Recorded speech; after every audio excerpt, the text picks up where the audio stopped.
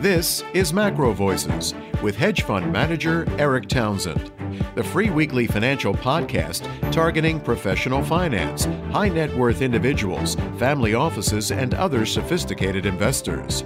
MacroVoices is all about the brightest minds in the world of finance and macroeconomics telling it like it is, bullish or bearish, no holds barred. Now, here are your hosts, Erik Townsend and Patrick Ceresna. MacroVoices episode 273 was recorded on May 27th, 2021. I'm Erik Townsend. This episode is brought to you by Abaxx Technologies, pioneering the design of smarter markets that better meet the needs of both market participants and society as a whole.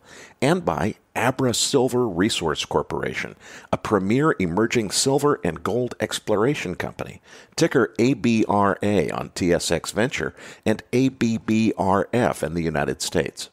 New York Times best-selling author and curator of the Bear Traps Report, Larry McDonald, joins me as this week's feature interview guest. We'll discuss inflation, bond yields, market outlooks, and much more. Then be sure to stay tuned for our post-game segment after the feature interview, when Patrick's chart deck will be titled Touring the Commodity Stocks. We'll take a look at the various different commodity stocks and see where the trading opportunities lie.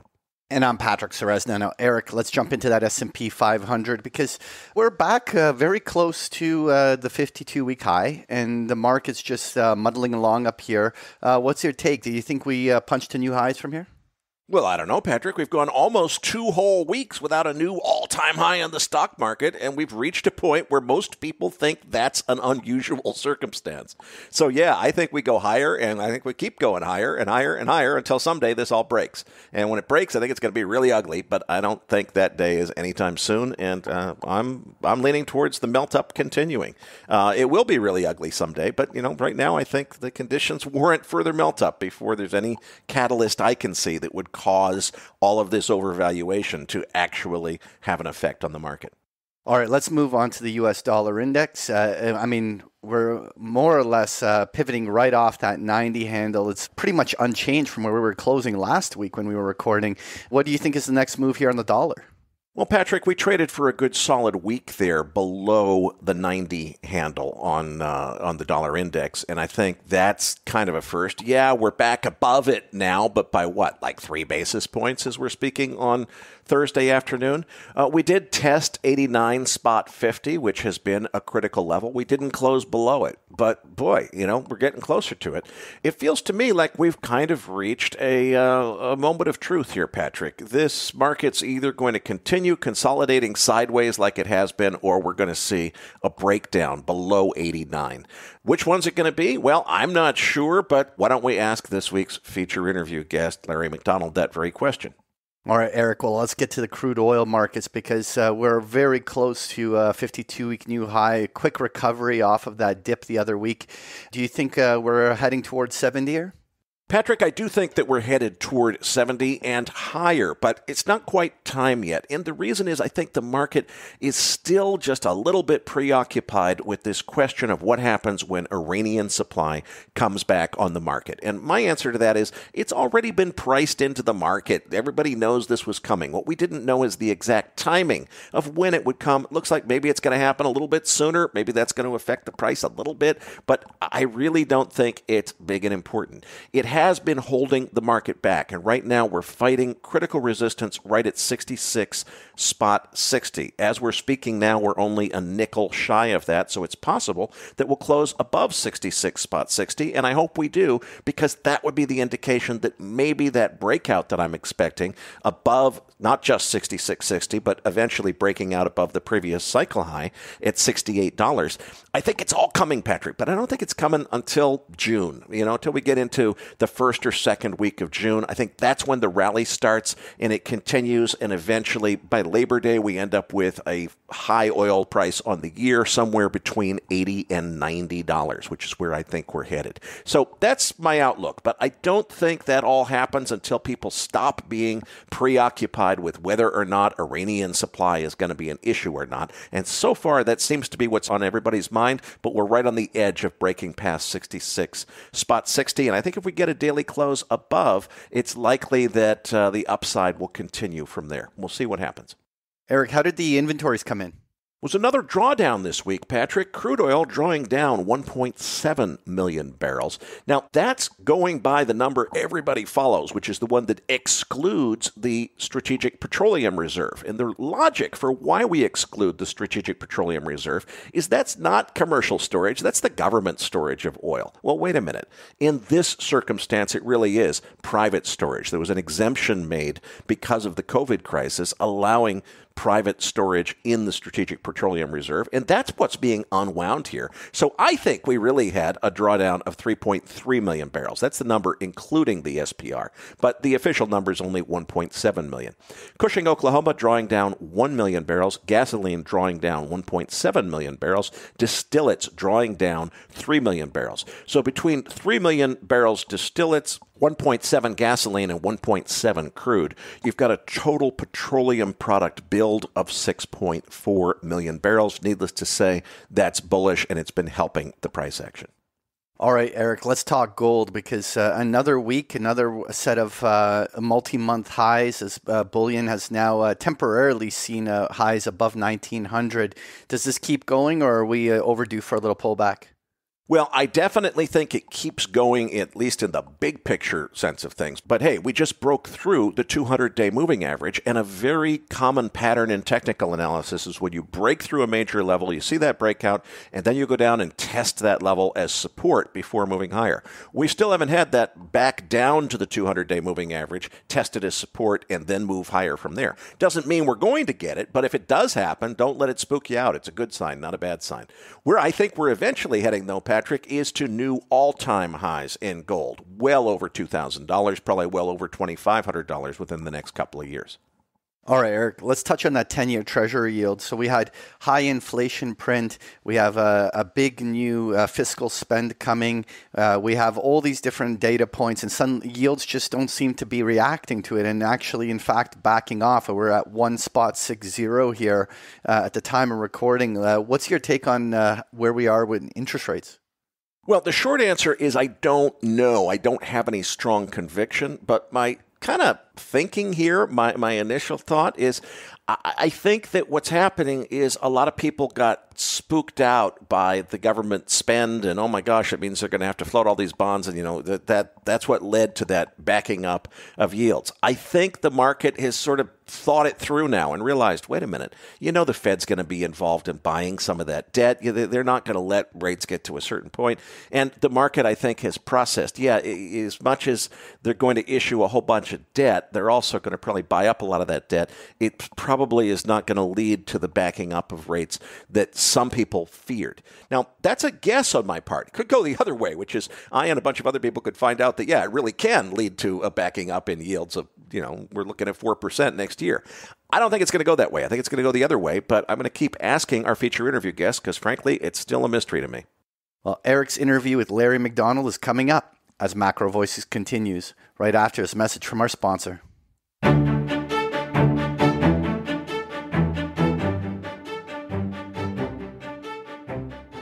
This episode of MacroVoices was made possible by Abex Technologies. In addition to sponsoring MacroVoices, Abex also produces Smarter Markets, a weekly podcast that airs every Saturday morning on all the major podcast platforms. Smarter Markets brings together the leading minds in macroeconomics, technology, and commodities to explore how capital markets can be redesigned to better serve market participants and society as a whole. The first episode in Michelle Dennety's 5-part series about the role of digital innovation in advancing the ESG economy features Gajan Kandia, CEO of Hitachi Vantara, and is available now. The second, featuring Greg Lavender, Chief Technology Officer at VMware and Managing Director of Cloud Architecture at Citigroup, airs this Saturday morning. But you won't get Smarter Markets on your MacroVoices feed. You have to subscribe separately to Smarter Markets in your podcast app to listen to this free podcast.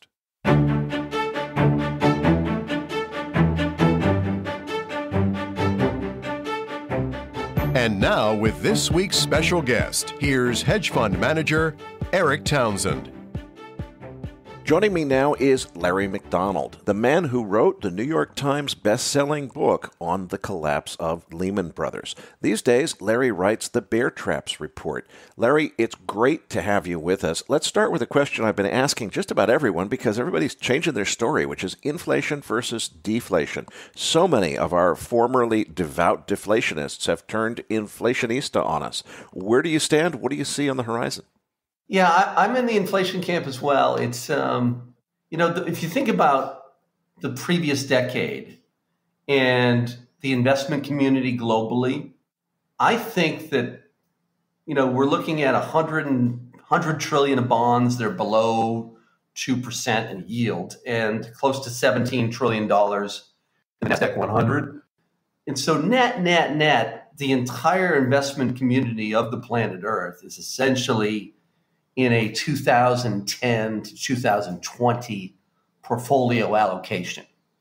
And I think what's been happening over the last 60 days to 90 days is we've had these tremors, these growth to value tremors in the market. And they've been just like tremors before a quake, they've been picking up with intensity.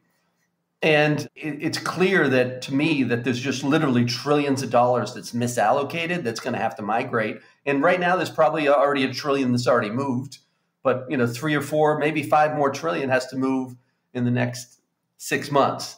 And so that's where the system is buckling a little bit. But what we're looking at is the previous decade. We had Brexits, trade wars, obviously COVID, austerity in Europe.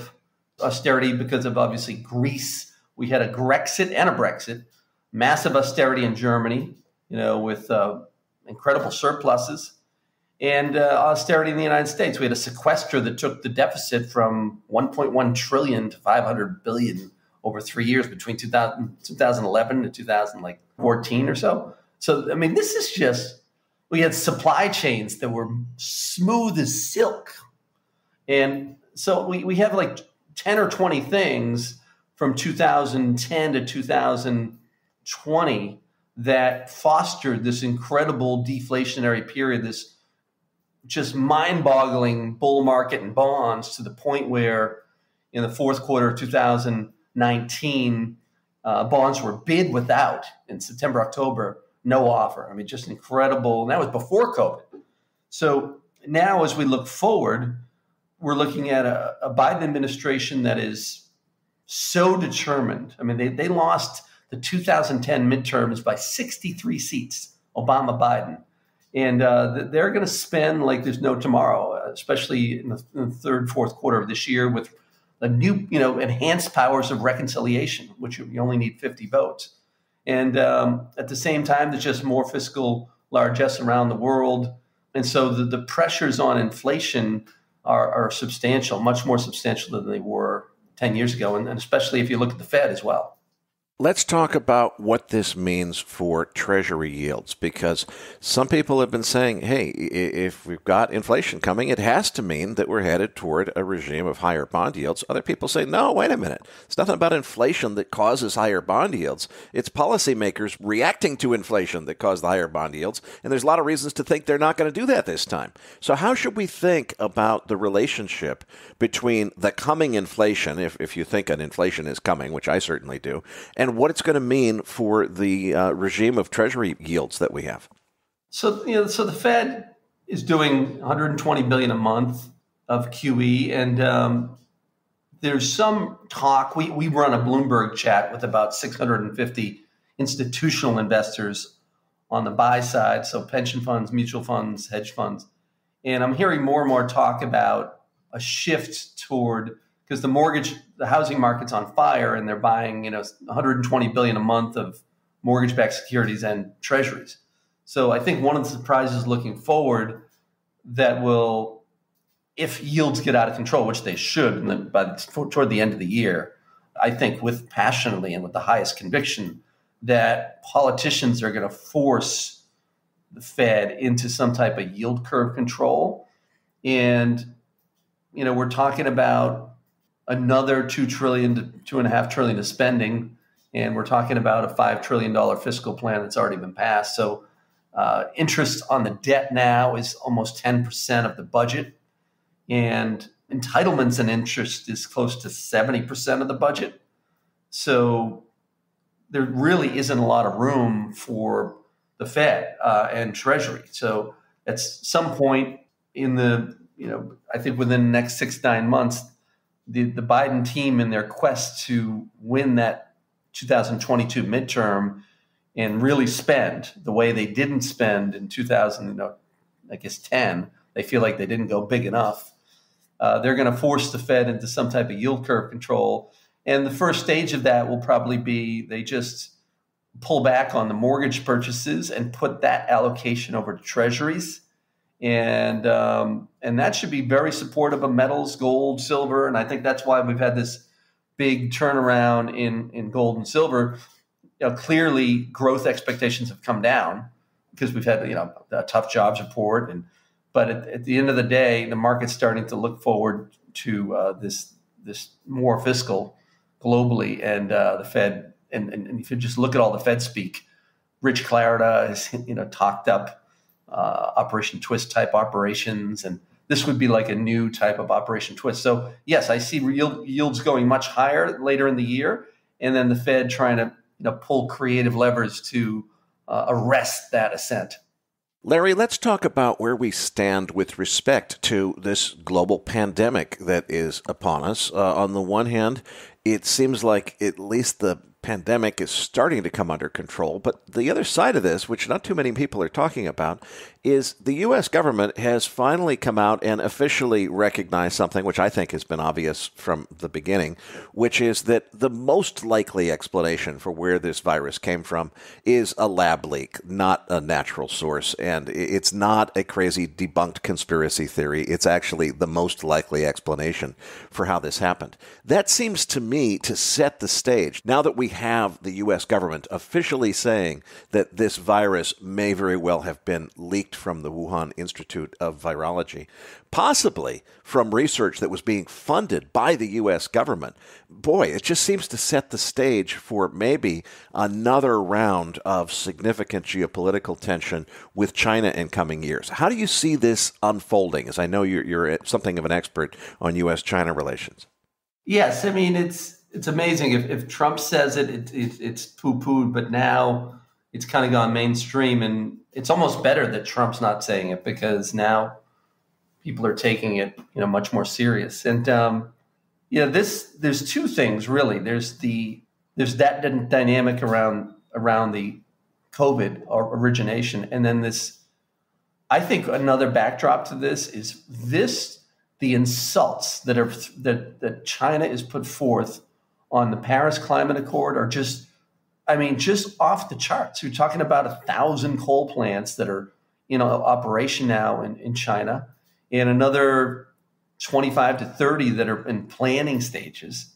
And you're talking about a substantial, whatever Europe's done around. Europe last year took 17 gigawatts off the global stage in terms of carbon, and China just put that on and then some. And so there's a real conflict coming up here where I think we're going to have like in the Trump days, we had the trade war. And at some point there's going to be, I think over the next year, more sanctions toward green sanctions on China. And, the big winner there would be U.S. nuclear power or uranium. But that's one thing that I think is becoming very, very, obnoxious. It's India, China, especially China, the amount of coal plants that are coming online relative to their promises of 2016. And then this COVID situation around this news cycle around information coming out of Wuhan.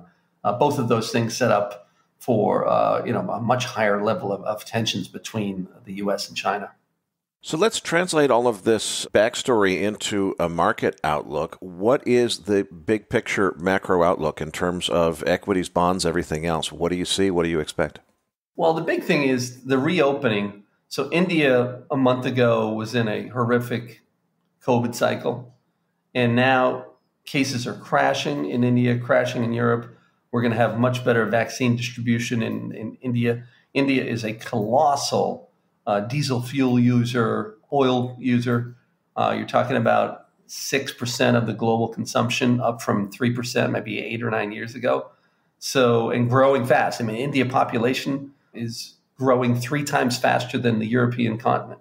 I should say more so Germany and Italy, for example. So you're talking about 1.4 billion people that's growing at a very strong clip. And you're talking about a large group of people that are still vastly addicted to diesel fuel and oil. And so this sets up for, with vaccine distribution, with a much better situation in Europe in terms of reopening and vacations.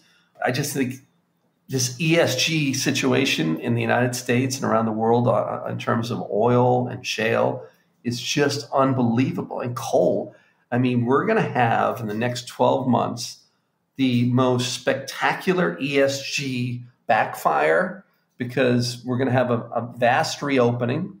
Demand's going to come back really strong, especially in countries like India as they come back online. I mean, think about it. India and Europe were just in a horrific lockdown, and oil was essentially unched for a month or two. I mean, oil should have been off 20% on that news. So that tells you that there's a pent-up demand problem, and the U.S. doesn't have the ability to. The last 10 years, Erik, because the ESG backdrop was so liberal in the United States and wasn't there as vigilant as it is today, the last 10 years, the U.S. could ramp up production very fast. And now, because of ESG, I mean, I talked to a lot of bankers in our chat, in our Bloomberg chat, our institutional chat, and around the world. And just the ability of coal companies and shale companies to finance projects has just collapsed. And the snapback in the United States has lost the control of the production snapback. And that's going to put more price control in the hands of the Saudis and the Russians. And they're just going to drive, I think we could have $100 oil and much higher coal prices over the next 12 months, and especially in the ESG side on coal, because met coal is the steel producer of the world right now. I mean, we're years and years away from hydrogen-produced steel. So you're talking about companies like Arch Coal, ARCH, that I think would be a double over the next 12 months, trading at 3.5 times EBITDA, dividend increase probably coming by year end. So we have a basket of what we call our ESG backfire basket. And that's kind of the focus of it is energy, is oil and coal. Larry, I couldn't agree more on higher oil prices coming. Talk to me a little bit about what the drivers are that you see there, but also where do you see the energy plays? Specifically, is it just in oil and natural gas, or are other things like renewables and nuclear going to come into the fray? Where do you see the energy trading opportunity in this market? Yeah, so exactly. So on the energy side with oil, just the backdrop of the ability to come back online with production in a faster format is that's much more limited. So we see really a vast supply problem climaxing in the second quarter of next year. Second quarter of next year as the summer driving season approaches. But from a perspective of China and India and the amount of coal plants on the earth and their relative pickup of nuclear power, there's tremendous pressure on China and India to take down their additional coal plants and put more of a nuclear component into that mix. At the same time, you've got in the United States, John Kerry that's flipped on nuclear power, Jennifer Grantham at the Department of Energy, she's flipped dramatically. The Biden team's flipped dramatically in terms of energy support for the U.S. nuclear power industry. So there's just, once again, this is similar to the oil dynamic, but times 10.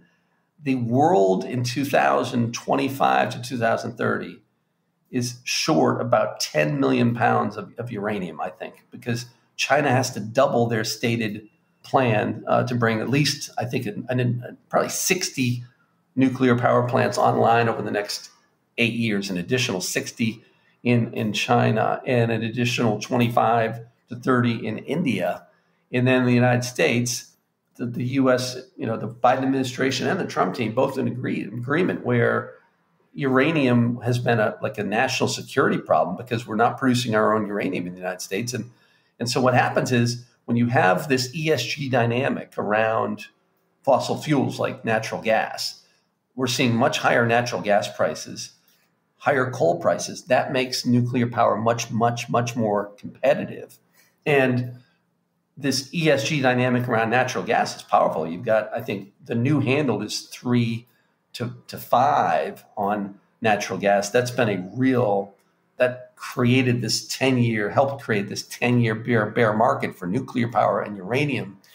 So if you're a uranium purchaser, like at a power plant for the last 10 years, you could sit back. You didn't have to you didn't have to front buy or proprietary trade your uranium inventory. You could just sit back and purchase. And we're seeing all kinds of indications that the power plants in the United States and around the world are starting to prop uranium.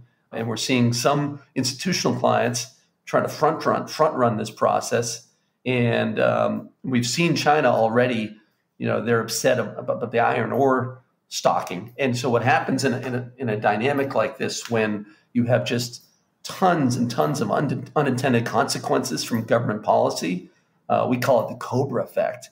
But what happens is in the free market, a lot of market participants will try to front run demand, and that'll force a lot of these power plants to pay up and then start to buy forward uranium. And so the uranium industry is only 21 billion in size. I mean, it's absolute joke. I mean, Bitcoin is still close to half a trillion dollars in size. Dogecoin is I think 50 billion in size. And the entire uranium industry is worth $21 billion, $22 billion. I mean, this is the easiest, the best risk reward trade I've seen in probably my life. I think you have 5 to 8 times upside and, clearly 40% downside, but your risk reward to being long URNM, CCJ, URA, these ETFs in the uranium space is just the best I've ever seen. And on top of it, the Edge, the U2's famous player there in the famous U2 group, you've got celebrities like him that just in the last 2 weeks are coming out nuclear. So the wokest of musicians on the planet Earth have now switched to supporting nuclear. It's the only way to get to the green meadow. It's the only way for China. It's the only way for India. It's the only way for the United States. And I think that the world is just vastly supplied, about 10 million pounds short over the next 10 years. So we're going to just see one of the best trades of our lifetimes in this space. The URNM ETF has more than doubled in the short period since they advertised on MacroVoices. I'm personally attributing the entire turnaround in the nuclear space to MacroVoices advertising, but I also respect that there are other macro drivers, which I suppose could have had something to do with it. Let's talk about where the real opportunity is going to be for investors. Is it nuclear? Is it going to be, some people are saying that the copper demand has got to be just off the charts to build out the electric grid that's going to be necessary in order to support electric vehicles. Where are the best trades in the greening of the global economy? One of the trades that we like the most is in the hydrogen fuel cell space on the metal side. So Impala Platinum, South African company, trading at a very, very cheap multiple, about 2.5 times EBITDA, and trading at a 20% free cash flow yield. You're talking about platinum in the production of hydrogen, which is a major component. And so right now in the entire dynamic of demand for platinum, there isn't a hydrogen demand element right now. But if you think about electric vehicles and you think about big and large vehicles, much larger vehicles like buses and trucks and ships, hydrogen is your answer there, much more so than electric vehicles. So electric vehicles is your copper play, and we definitely see a massive global shortage in the copper space. But For larger vehicles, last week there was a Shell deal, and we're seeing more and more large scale transactions on the hydrogen fuel cell side. And it's just a matter of time. Like this time next year, there's going to be a much higher demand element in the platinum space. And so Impala Platinum, Stillwater, SBSW, those two equities are once again, I see 300, 400% upside, 40% downside, but the greening of the large scale buses, trucks of Europe and the United States are going to go hydrogen. That's going to create a new 20% additional demand for platinum. And the amount of platinum on Earth relative to, say, gold is just literally like 1/100th in terms of annual mining. And so we just don't have a lot of platinum out there. At the end of the day, Erik, there's something going on that is just so, despicable around the media's focus on this green revolution. And nobody's doing the math on how we're going to get there in terms of the metal side. And our team has spent a lot of time in the last 6 months. But companies like Tech Resources on the copper side, we think that stock's a double from here with their properties in the copper space. And then Impala Platinum and SBSW Stillwater on the platinum side. Larry, I want to move on to an advanced terminology topic that I got from your newsletter. For anyone who is not familiar with your writing, please help us understand the new financial terminology. Alpha male central banker. What does that mean? Well, if you think of the 2010 to 2020 period, the alpha male central bank was the Federal Reserve. And the Fed was pounding their chest hawkish in 2011, 12, 13, created the taper tantrum in 2013, and then they robustly proclaimed in 2018 that they could take $50 billion a month of balance sheet off the Federal Reserve balance sheet down, $50 billion a month at one point. That's what they were claiming they could do. And then in 2015, 16, once again, they were promising us, pounding the table, they were going to deliver 2015, 16 to 8 rate hikes. And each time the dollar ripped, the amount of trade in the world that is in dollars is just enormous, 62%. The amount of debt on the planet Earth that's in dollars. Emerging markets, essentially the Federal Reserve blew up the global economy 3 different times. Countries like Brazil were in flames with massive political risk 2018 because you had oil prices moving higher with the dollar. So if you're in a country like an emerging market country where there is no rail system and major commodities are transported by trucks, I mean, this is just a devastating blow to countries like Peru, Chile, and Brazil. And it created incredible amounts of civil unrest to the point where it looked like Ciro Gomez was going to win the 2018 election in Brazil, and a real radical leftist. So these things have massive repercussions. And then we go into COVID, where the central banks and the governments of the emerging markets had nowhere near the bandwidth to take on this beast of COVID and to spend their way through it. So essentially what happened behind the scenes is, and we're convinced, we said this to clients last year, the only way out of this is a globally coordinated alpha male handoff from the Fed, was the alpha male in 2013, 2015, 16, and 2018, to the PBOC in China, the Bank of England, and lo and behold, the Bank of Canada is the big taperer now. So we have a situation where the Federal Reserve has transferred the reins of the alpha male central bank to other central banks. This is putting tremendous pressure on the dollar, and it's something that investors just haven't seen, aren't used to, and they're all waking up to it. At the same time, the global economy is reopening. That's why there's just been so much relentless pressure on the dollar, and we see a major break here. We think the dollar's, it's been on 2018 support for much of the last 2 weeks, and this is the second time it's been down there. And when it breaks, it's going to be an incredible flush, and it should break as we reopen globally. And as these alpha male central banks around the world are far, far more hawkish, pulling back accommodation much faster than the Fed. The Fed is now a woke central bank, a social justice Fed that is dedicated to fighting inequality, looking at U6 unemployment in the United States at near 11%. You're talking about 8.5 million Americans that are still unemployed out of the U.S. labor force relative to January 2020. 8.5 million people. So the Fed has to dig in here in their woke social justice inequality Fed regime. They've been thoroughly embarrassed of the previous decade.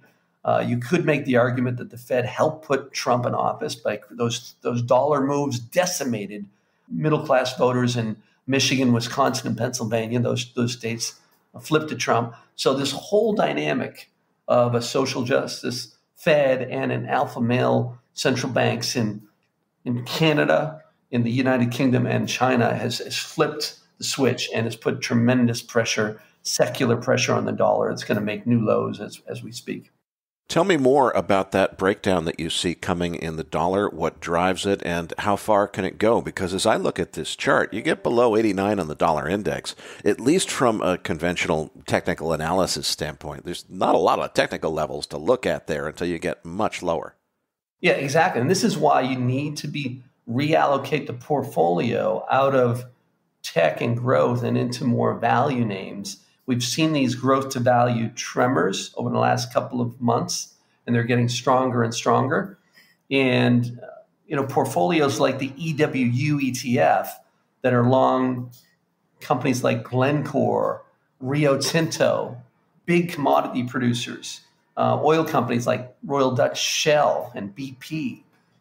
You want to be long a portfolio that has exposure to global value stocks, Vodafone, Glaxo, IBM names. I mean, these names have just been shredded. I mean, massively underowned.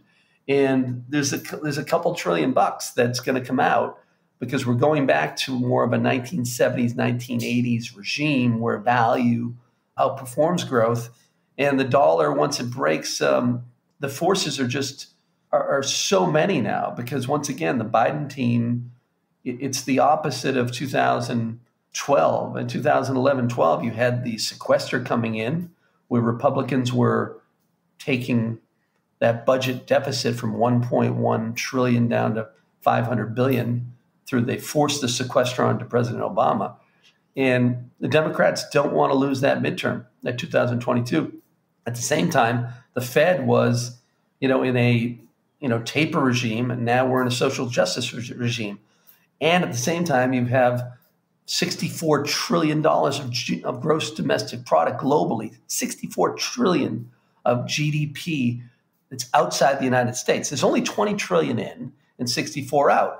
And guess what? That 64 trillion is reopening at a much faster pace now. So the U.S., what they call American exceptionalism, that was like January, February, where the U.S. had the fastest mover advantage on the vaccines, on distribution, on COVID tests. But now as the world reopens and as COVID fleets, this is what's going to break the back of the dollar. At the same time, the Biden team's going to come up with this spending plan in the fourth quarter. And it's just, I just see this, it's going to be just a colossal flush. And that will break the back of these tech stocks. And it's going to be the biggest portfolio reallocation of our lives because everybody is set up for the previous decade. Everybody's set up in deflation portfolios, and everybody's going to rotate into value names that really have been unloved for a very, very long time. Well, if you're right and this event happens, I think you and I agree that a breakdown below 89 on the U.S. dollar index, that's a once in every so many decades event because that's such a key technical level that if it breaks that, it's probably going not just a little bit lower, but a whole lot lower. So what are the implications of this? Obviously, you just mentioned a couple of them. It means we need to be thinking about having things like gold and oil in our portfolio because those are the things that are going to benefit from a weakening dollar. What are the other consequences and implications of this change that you see on the horizon? Yeah, exactly. So it's been 10 years of owning financial assets. Every family in America, every wealthy family in the United States of America is long financial assets, and they don't own any hard assets. The allocation of commodities and portfolios and value stocks is at 20-year lows. And so that's the biggest change. The other to really look forward is this dynamic around, and our next book is on this subject around the generational conflicts that are going to come up the next 10 years are, just blood curdling, because the millennials have been handed 170, 160 trillion of unfunded liabilities. They now have 30 trillion of federal debt. You have the top 100 companies in the United States, the top 100 control 91% of the profits. And when I was growing up in the 80s, that number was like 65, 70. And you just have this raging inequality that is just, underneath the surface, there's just the social bubbling is coming forth. Now, the good news is the millennials are going to inherit the next 15, 20 years, 70 trillion of wealth, right? So you're going to inherit the 70 trillion of wealth, but that wealth is in tech stocks, Bitcoin, property, growth stocks, 401ks. So if that wealth gets a hit, and that millennial group that has been saddled with this colossal pile of debt, at some point there's a risk of what we call in the Bible. We look back to the Bible, and you can go back thousands and thousands of years. We've seen multiple debt jubilees where one generation is handed, a really bad deal financially and just walks away from. And we're already seeing it with student loans. There's just a social movement, not to pay. And one thing the woke movement doesn't do is it doesn't stop from one topic to the next. It keeps going. These people don't stop, my friends. So they just keep going. So they'll go from, student loans, and they'll eventually work their way into some type of mortgage debt or government debt. And in some respects, you can see some of the point, because this generation is being saddled with a colossal financial obligation that they really didn't have anything to do with. Let's talk a little bit about what we should expect from this reopening. So many people that I hear, analysts, pundits saying, well, there's going to be very, very compromised demand for travel. People are going to be afraid. They're not going to want to go out. Larry, I'm just not buying it. I just take the way I feel, which is, look, I'm waiting for this thing to be over. I don't want to go travel if it's still endangering my life to do so. But as soon as it's safe, if anything, this pandemic has taught me time is precious. I want to go travel like I've never traveled before. And I predict most of the world is going to feel that way. Of course, not everybody can afford to, but to the extent that people can afford to. And by the way, they're going to be getting, a lot of them, a significant amount of stimulus payments and other transfer payments. People, I think, are going to spend money and travel and, party like it's 1999 as soon as the borders reopen. I guess that's a very non-consensus view. What do you think? I agree. I'll tell you. So our book came out. It's now in 12 languages, and it's one of the best-selling business books in the world. It was just voted by the CFA Institute, one of the top 20 books of all time. So when you have a bestseller, I tell my wife once a month, if we sell 1 million books, we'll break even on our Lehman stock as a former Lehman trader. And I'll tell you some fascinating data. So the bear trap support typically in a year will spend, because of the speeches around the world, we'll typically have 4 or 5 to 6 speeches. And so many times those speeches are paid for in terms of travel, but we're seeing clients, we're doing things. So we'll spend, call it $150,000 a year of travel, and we'll typically do events in maybe 6 countries each year, 6 to 8.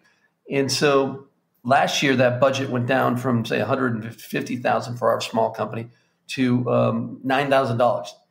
And now this year, the amount of events that we've seen come back online, we're not going to spend back to $150,000. It's a small company, but I could see us up at 100 by year end, and I could see it's well over 150 by next year. So when you talk to families, and we have a lot of different, we probably have 700 wealth advisors that are our clients, and they're going to do like at least 2 times the vacations that they didn't do last year. And there's a real feeling around the people that suffered, the people in the hotels, the chambermaids, the bartenders. You want to get out there and take some time and spend and support some of the people that went through an extremely difficult time.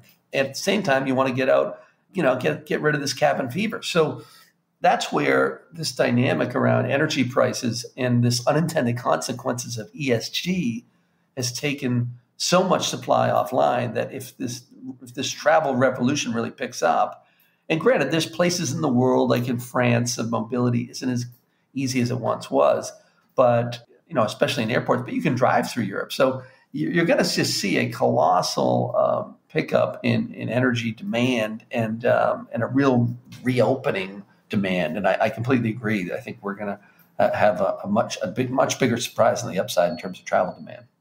Larry, before we close, I want to ask you a final question on the energy sector, because I know you have a lot of background on the credit side of markets.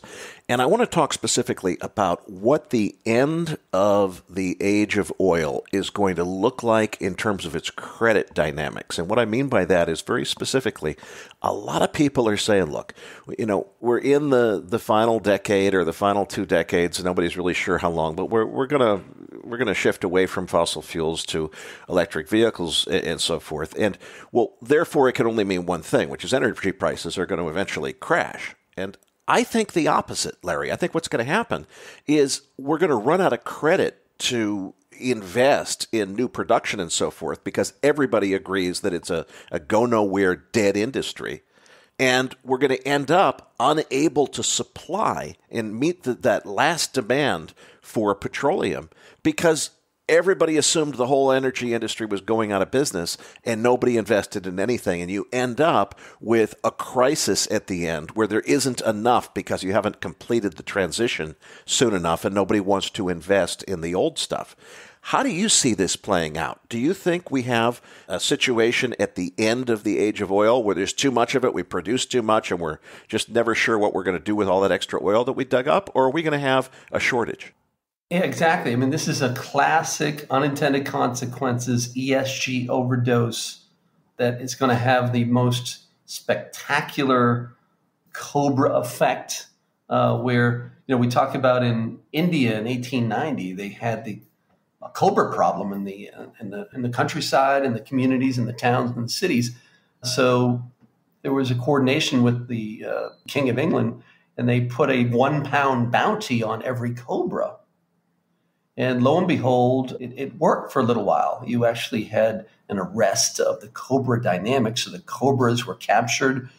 But then all of a sudden, a number of creative Cobra farmers started farming these Cobras and selling them back to the United Kingdom and the Indian government. So you had this dynamic where the government actually had to come in and cancel the whole regime policy plan of Cobras. And what did the farmers do? They released all the Cobras into the wild. So 6 years later, you had 3 times the amount of Cobras. So this is the unintended consequences of government policy. And with the energy space, I completely agree. I think it's worse with coal. Like coal prices could triple because you just have had such little access to capital markets financing. And so that's why we really like the Arch Resources names and things like that.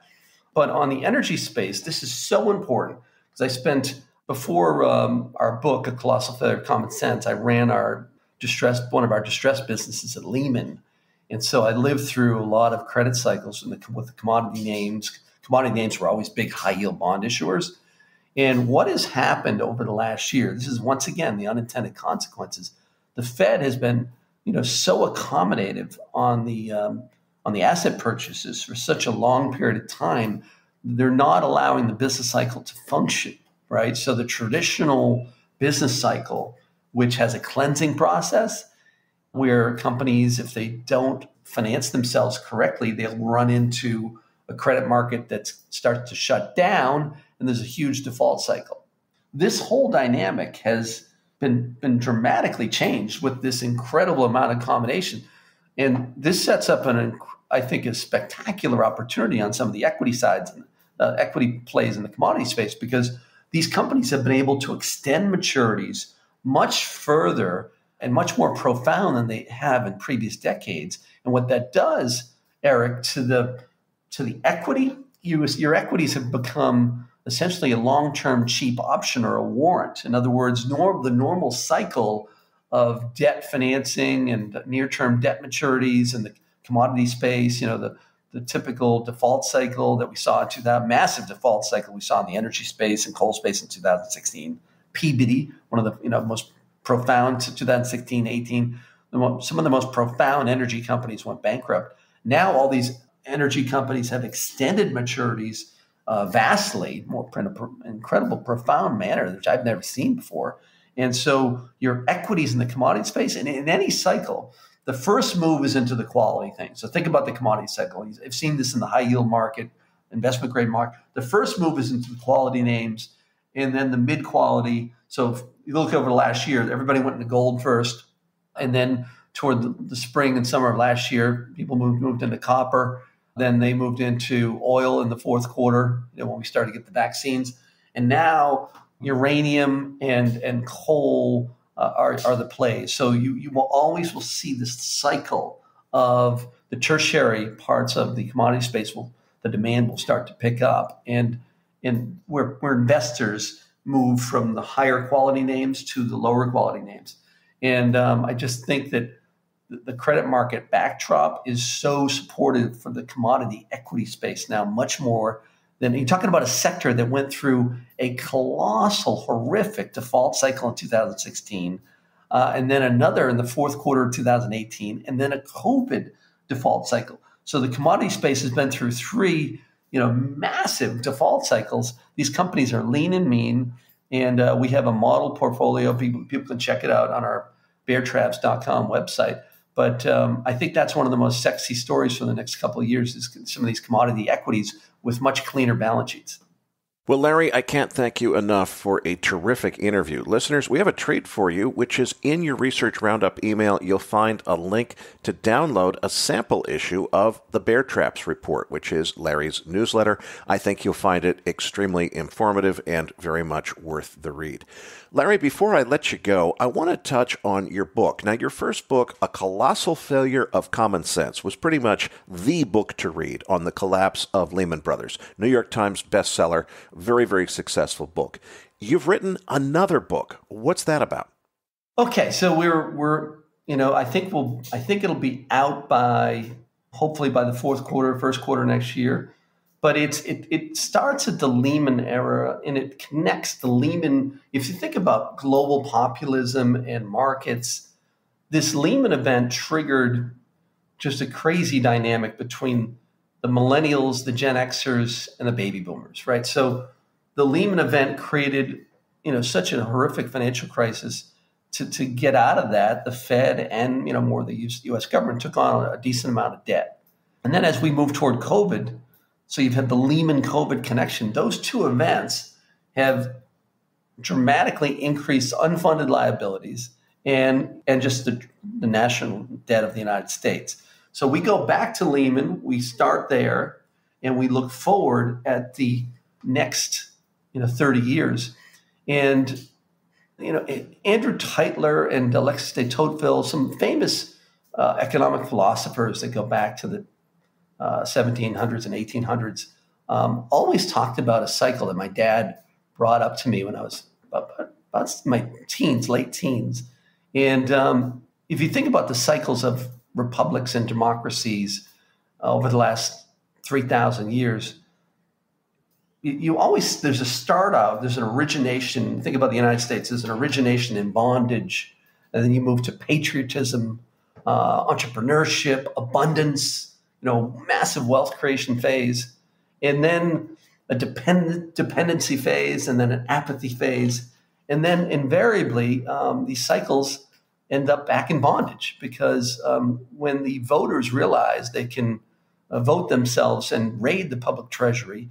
At some point in time, too many people in societies, whether it be in Rome over 1,000 years ago, to the Mayan civilizations, to Argentina, to Venezuela, even Puerto Rico, you've had these cycles where, if you look at Venezuela now, you're back in bondage. And if you look at Buenos Aires, and you're talking about one of the most beautiful, pristine gem cities in the 1800s on the planet Earth. The wealth in Buenos Aires is just incredible. So these cycles have been going on for thousands of years. And the United States has the blessing of the Federal Reserve and MMT that's extending the cycle. So instead of having to sell bonds, the U.S. voters are voting themselves to raid the public treasury, and the Federal Reserve is financing that. And so the question is, does that extreme financing weaken the dollar this year and next year, and then eventually we go back toward this cycle? And I'm not saying we're going to be in bondage or anything like that in the United States, but it's clearly, you can see that we're in the middle to later innings of the dependence to apathy stage, where an incredibly large percentage of Americans are supported by transfer payments. And, we're talking about, the largest percentage in the last 100 years. And so these events have dramatic consequences. And that's what our book is all about, is looking forward and how do we invest in that type of regime. Well, Larry, we look forward to getting you back on the show in a few months for another update. Patrick Ceresna and I will be back after this message from our sponsor.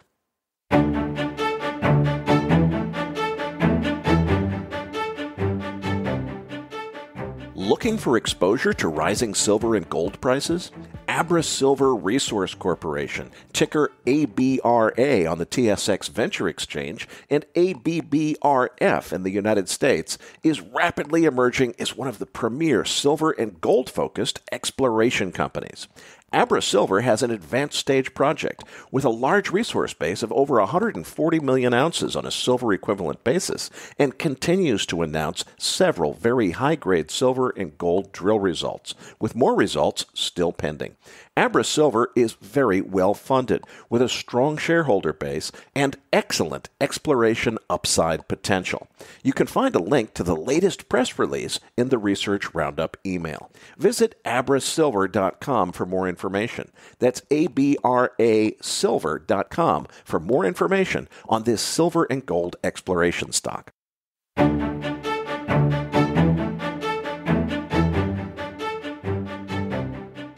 Now, back to your hosts, Erik Townsend and Patrick Ceresna. Erik, it was great to have Larry finally on the show. He really has some strong convictions about things like the dollar and on so many of these different commodities. So I decided to put together a chart book just to kind of talk about all of these things. Looking forward to kind of going through it all here. What did you take away from the interview?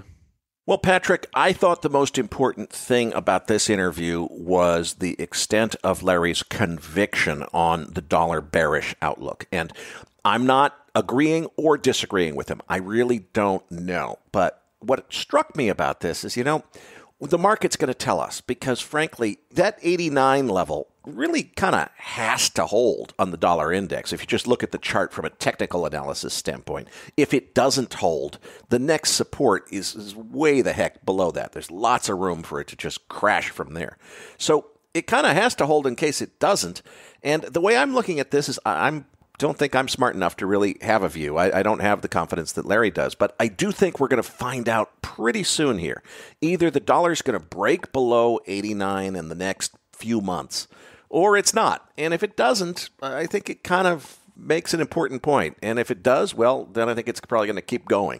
I don't really have any strong conviction about where that's going or what the outcome's going to be, but it does make me think, Patrick, that I really ought to be getting my thinking around the U.S. dollar kind of together and be ready for it when it does happen, if it happens. So let's go to the post-game chart book. Listeners, you'll find the download link in your Research Roundup email. If you don't have a Research Roundup email, it means you're not yet registered at MacroVoices.com. Just go to the homepage, MacroVoices.com, look for the red button that says Looking for the Downloads, right above Larry's picture on the homepage.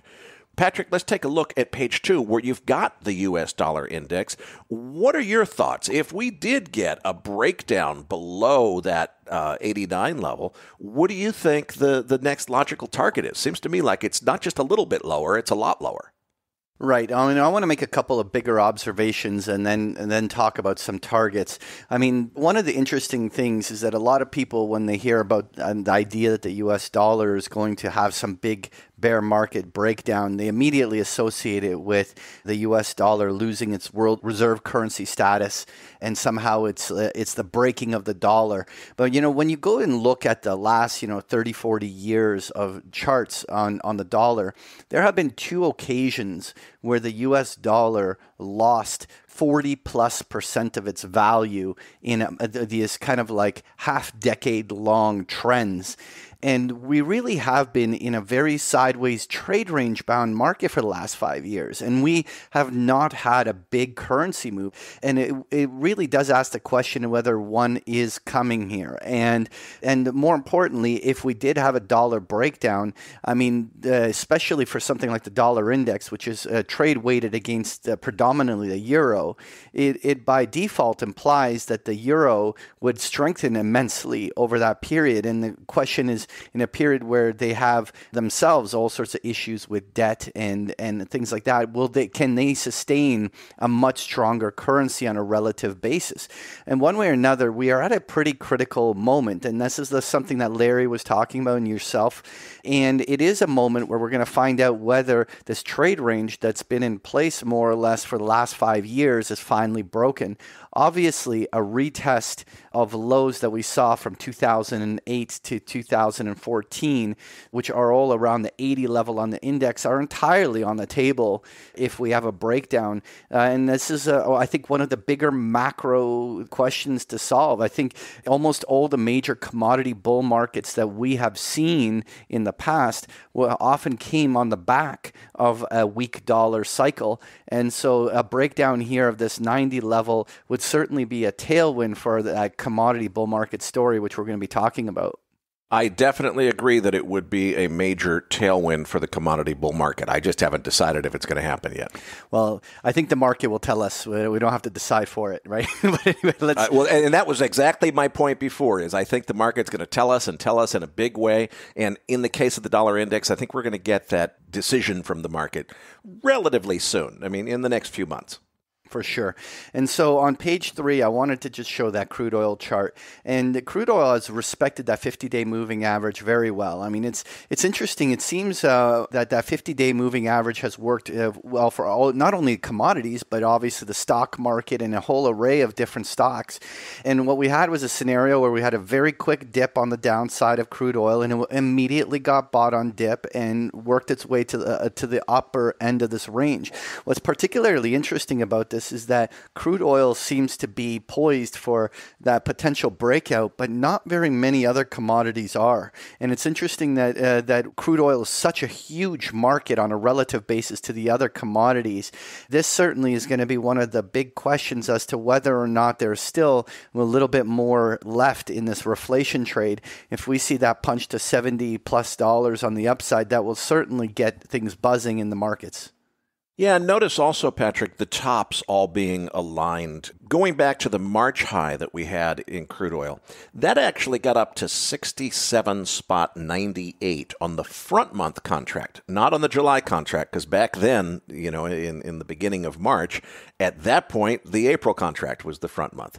But the July contract never got above that. And we're right back up to pressing the same highs or testing the same resistance level on the contract chart that we were testing back in March. When we get through that level, the way I look at this is, even though it doesn't quite visually look like it on the chart, we've really been consolidating since March, trying to get above that 66.60 level on the current July contract. And I think that when that breakout happens, it probably sets the stage for a pretty significant move up from there. The thing is, I don't know if that move starts next week or not for 2 or 3 more weeks. We'll see what happens. All right. Well, I wanted to just touch on some of the energy stocks themselves. So on page 4, I have the XOP, which is the Oil and Gas Exploration ETF. And I particularly chose this over the XLE, which is very heavily weighted in the majors.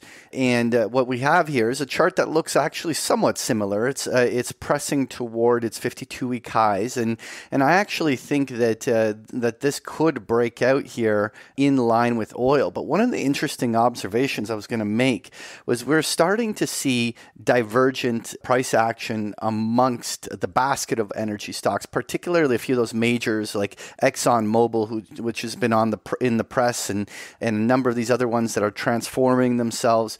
And we're starting to see less and less energy companies actually breaking out. And so the breadth is thinning. And I'm trying to figure out whether or not that's significant, the fact that we don't have a very broad base participation on the upside.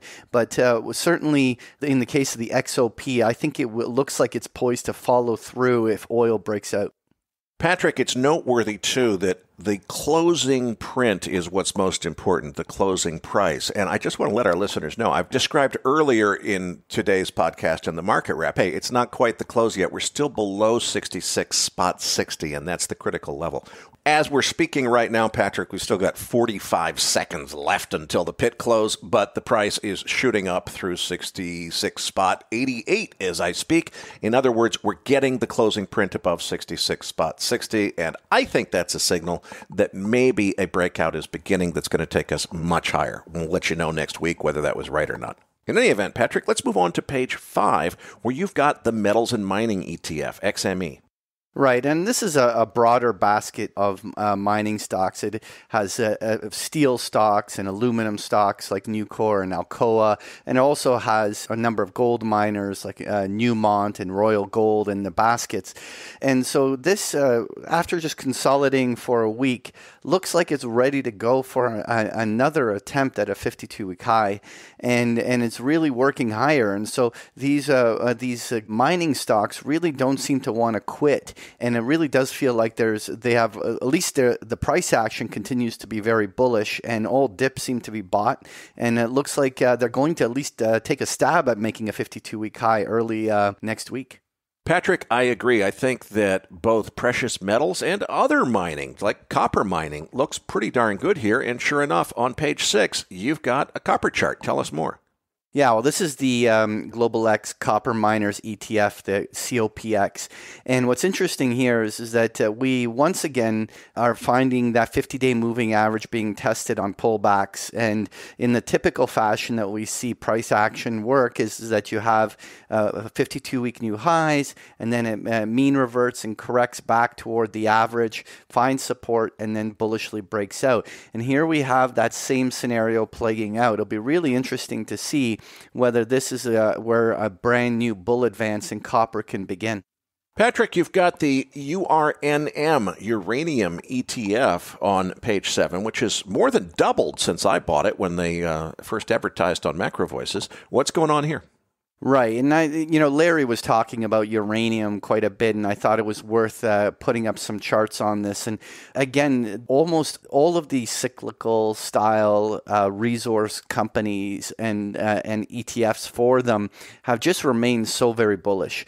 This uranium ETF made a fresh 52-week high in May. The entire consolidation has been just sideways, holding above all of its previous highs that made in February and March, and once again is attempting to break out higher. I know Larry mentioned companies like Cameco, which continue to press 52-week highs as well, and so the uranium space continues to behave very well. And so with the uranium doing well, what's interesting is we move on to page 8 there, Erik. We have the gold miners ETF, the GDX. And what's interesting is that gold miners were the ones in the doghouse through much of the start of the year. The first quarter of the year, they were just not participating while almost every other resource sector was. And what we've seen is since the start of April, that really clean bullish breakout on the upside. And the gold miners have really joined the party. And it's interesting to see that during the pullback that we've seen in copper and a few of these other areas, gold has just held up like a champion. It'll be really interesting to see whether when we inevitably get some sort of a market correction, whether it's rapidly bought on dip to show the characteristics that are very typical of something that has begun a new bull cycle. Now, Patrick, Larry also emphasized the importance of coal mining. Is that why Arch Resources is here on page 9?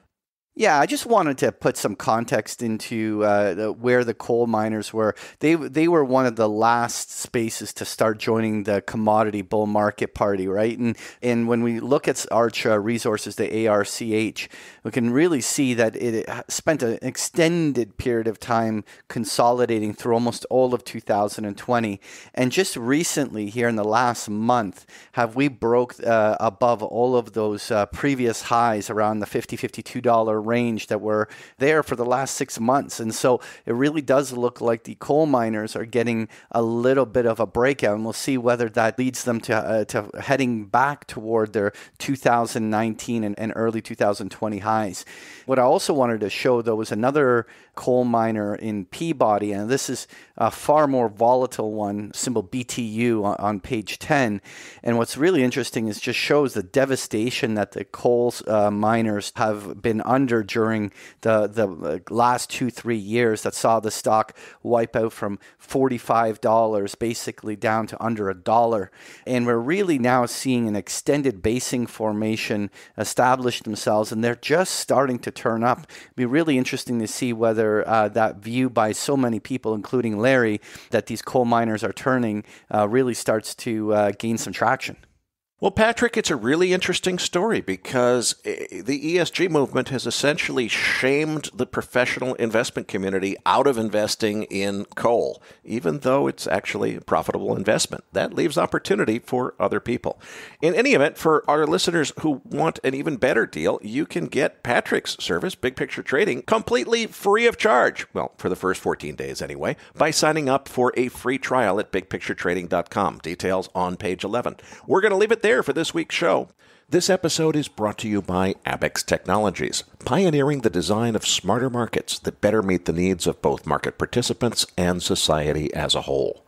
And by Abra Silver Resource Corporation, a premier emerging silver and gold exploration company, ticker ABRA on TSX Venture and ABBRF in the United States. Patrick, tell them what's in this week's Research Roundup.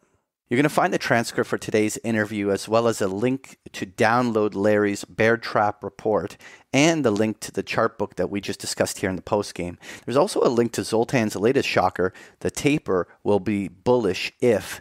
as well as a link to Seth Levine's article, Inflation is Shortages and Thankfully Transitory. So you'll find this and so much more in this week's Research Roundup. That does it for this week's episode. We appreciate all the feedback and support we get from our listeners, and we're always looking for suggestions on how we can make the program even better. Now, for those of our listeners that write or blog about the markets and would like to share that content with our listeners, send us an email at researchroundup@macrovoices.com or tag it with the MVRR hashtag on Twitter, and we will consider it for our weekly distributions. If you have not already, follow our main Twitter account at MacroVoices for all the most recent updates and releases. You can also follow Erik on Twitter at Erik S. Townsend. That's Erik spelt with a K, and myself at Patrick Ceresna. On behalf of Erik Townsend and myself, thank you for listening, and we'll see you all next week.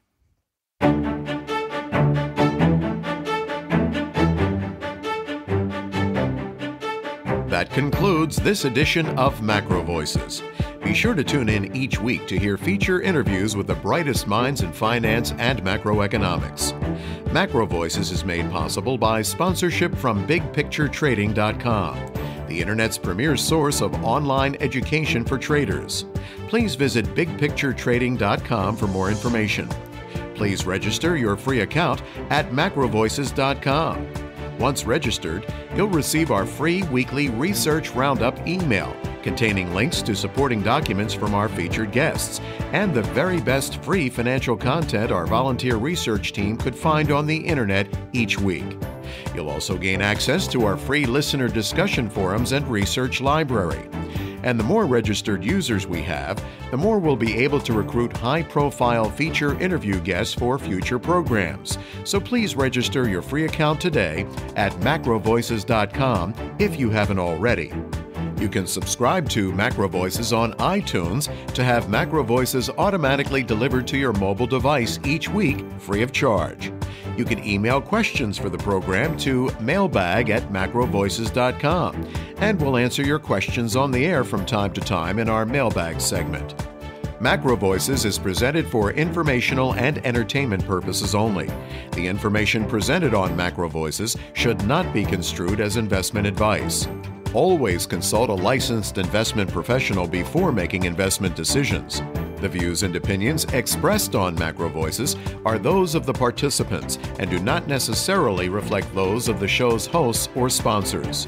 MacroVoices, its producers, sponsors, and hosts Erik Townsend and Patrick Ceresna shall not be liable for losses resulting from investment decisions based on information or viewpoints presented on MacroVoices. MacroVoices is made possible by sponsorship from BigPictureTrading.com and by funding from Fourth Turning Capital Management, LLC. For more information, visit MacroVoices.com.